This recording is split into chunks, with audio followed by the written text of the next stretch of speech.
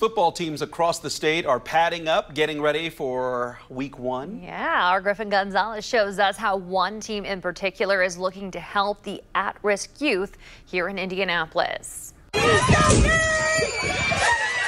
Ty Walker loves football. I feel like I would have a really good career with football.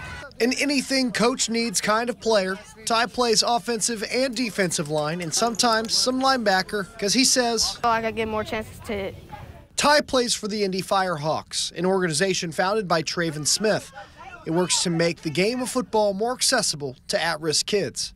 Football is kind of like a more disciplined sport, so if you can get the kids through discipline and, just working on their everyday life skills, football kind of good at translating that with the kids. For head coach Nicholas Blake, it's a chance to give back. I do it for the kids. That's really like where they're able to have an outlet,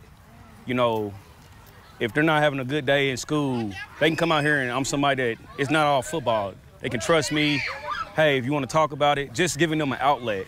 It's a chance to provide a positive influence. Some kids don't have their mom and dad at the home, so having us there, that male role model, that male figure to push them harder, even though we're not actually their father, I think it goes a long way. As practice winds down, the guys take time for a different kind of water break, one full of chaos.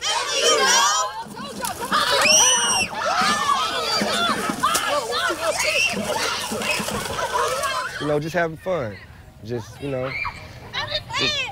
It's better doing this than somewhere else getting in trouble. So I'd rather give my free time to the kids. Creating a better tomorrow.